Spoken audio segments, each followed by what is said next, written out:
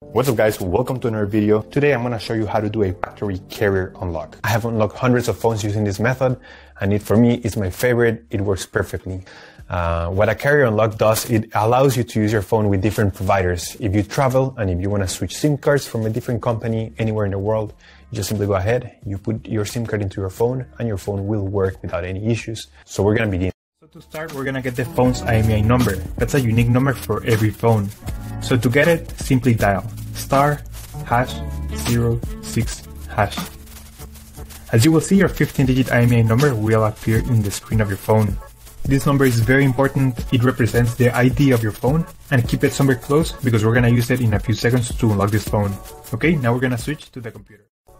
We're gonna use this website to request the unlock code to unlock this phone. So first you need to fill in the information about the phone you want to unlock in this form. Processing times may always vary, so be very patient. It may be very fast sometimes, but sometimes it may also take a little bit longer, so just keep that in mind. Okay, so after you have waited the estimated amount of time, you're gonna get an email, and I'm gonna show you how the email will look like. And as you can see here, I got this message, and it confirms that the phone has been unlocked. Let me know if you have any questions on the comments section down below, and thank you.